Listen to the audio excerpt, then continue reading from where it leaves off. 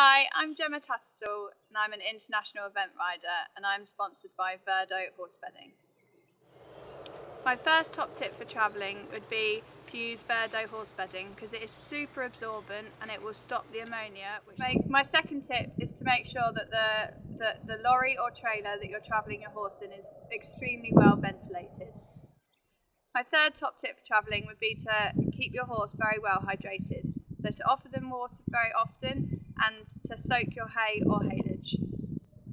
My fourth top tip is to be very, very organised. So make sure that you've got your checklist, you've got your passport, and if you're going on a long journey abroad, make sure you give yourself plenty of time, that you have all your paperwork ready before you leave.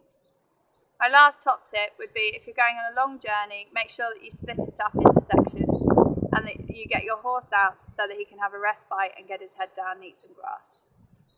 They were my top tips. Hope you enjoyed them and that they help. And I'm Gemma Tattersall.